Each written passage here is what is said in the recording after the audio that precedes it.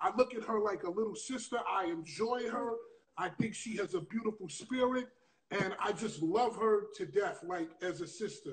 Hey, girl, what's going on? Hey, Scoop, how are you? I'm fine. So this is Maya, and like I said again, Maya's one of my favorite people, period. That's because of her energy, her kindness, her calmness. The best way I could explain it for me is that Maya is like a white candle in a room with rain coming down on a roof during a thunderstorm. To me, it's very calming. Whenever I see Maya, I get calm. Whenever I'm around her, I get calm. Oh, I gotta see your face, girl. Put that up so we can see your face, because I can see. I only see. There There you you go. go. That's perfect. Um, she's very calming to me, and um, she just gives me that feeling. And again, like I was just saying before she got on, it ain't nothing to do sexually. I just like her as a person. There's people that people can like just because of their energy, and she exudes a bright light, and I like a bright light because, to be honest with you, people, the majority of the music business is a bunch of people who really ain't shit. And you know that. You know Oh my that. goodness. No, no, no. Now you know that. I'm The not gonna put you in the business. spot, Okay. but The you know that, business. and you know that the majority of the music business is a bunch of people who are fake, a bunch of people who will ask you to do something, but when you need them, they won't do it for you. It's a bunch of fuckery and nonsense. So it's rare for me to find people that I really like, and Maya is one of those people. And I went all the way around the world to get to that, but I had to say that. Give it up for Maya. Howie. Oh, what an introduction. Yes, that's How very are real. you? I'm okay. I'm good. I'm good. Maya is also a person to me that exudes pure health, and I'm gonna say this before I get into interviewing her. I'm gonna say this. Maya has been looking 18 years old for about 28 years. And Okay, not always. look at 18 years old for like There was 38 one years. point that I wasn't. So I had to Okay, crack the whip on myself. now people, and Maya does, maybe she knows this or maybe she doesn't know this. Behind her back, they call her a vampire. But see, but the thing with Maya is that she is in perfect health, and we're going to get into that very shortly. We happened to be on a 90s tour about 8 weeks ago. Was it 6 or 8 weeks ago? Maybe 6, 8 weeks ago. And it's a 90s tour. So everybody that had records during the 90s was on that tour. Now there were people who looked like they were from the 90s. There were people who looked their age, okay, but not Maya, okay. Maya looked again 18 years old. Anytime I see her, she looked the same age. It's like she's stuck on 18, and that's it. Maya is also the reason that I lost 40 pounds. Okay, we were on the tour, and they were talking about coronavirus, and we might have been in I think we were in Cardiff, and I went to. They were saying if you have pre-existing conditions, the coronavirus can grab you, can get you, and it can hurt you. And at that time, I was grabbing a lemon tart, and I was grabbing cookies and a bunch of stuff. And Maya has a way of looking at you like a school teacher. And she looked at me, and because we've had conversations about health and eating and Dr. Sabi and all that stuff. And she Yeah. looked at me, and the look on her face was like, you know that you should not have that in your hand. And I immediately put it down, and I went right to the juicer.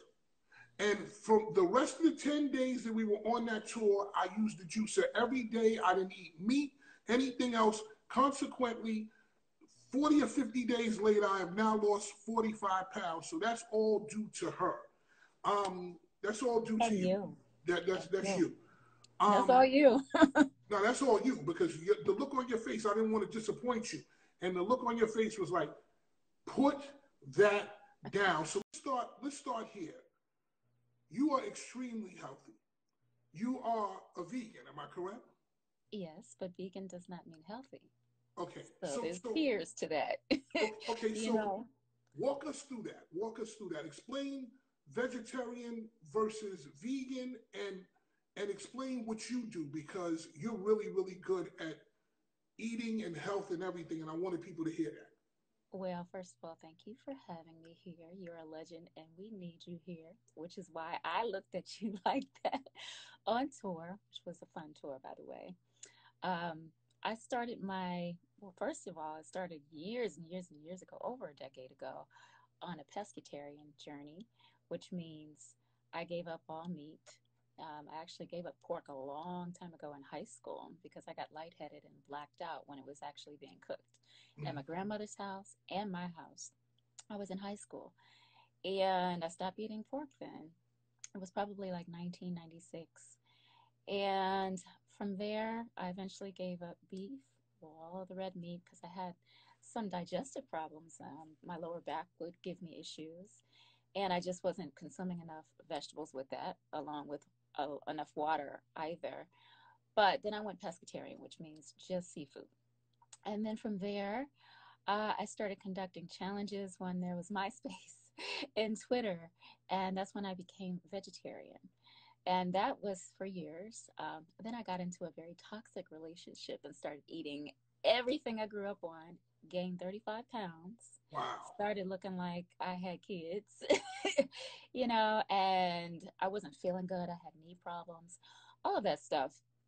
And from there, when I left that relationship, which my life depended on, I went back to what I was doing before. I said, I'm going to go back to vegetarianism, but I'm going to take a step further after my 6 months return to vegetarianism, and I'm going to go vegan, whatever that means. It was still a foreign language to me. And from veganism, I learned so much in my first 6 months regarding what I couldn't have, what it was. Now, vegetarianism, you can consume eggs or milk or both. And ovo is the proper term for um, eggs. And doggy. Listen, And don't be mad about those eggs because you can't have eggs. Stop barking. and then lacto is the proper word for milk. So there are ovo, lacto, vegetarianism, and then there's ovo, and then there's lacto, or both. So I was consuming both. But at the same time, I was diagnosed with osteopenia, which is the early signs of osteoporosis, which they tell you, milk builds strong bones and calcium and all of that stuff.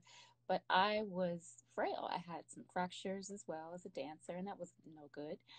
So when I went vegan, I reversed my anemia immediately. I also reversed my osteopenia. I didn't have any breaks. I didn't have any fractures, which was strange to me.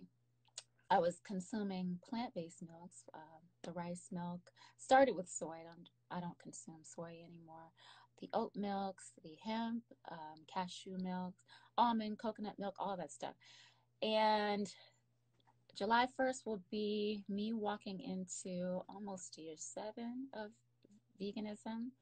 But there's tears. When I first started my vegan journey, it was about reading everything that was on the box because I was consuming processed foods, substitutes, which are not always healthy, especially some of the products that contain chemicals or wheat or soy or even gluten if you're intolerant to that. You have to read carefully because some things that are labeled vegan are still consumed with dairy.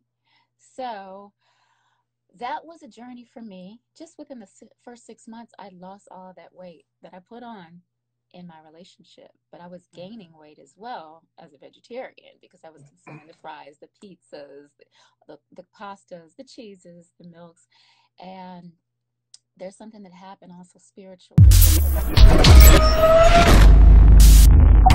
Fatman scoop.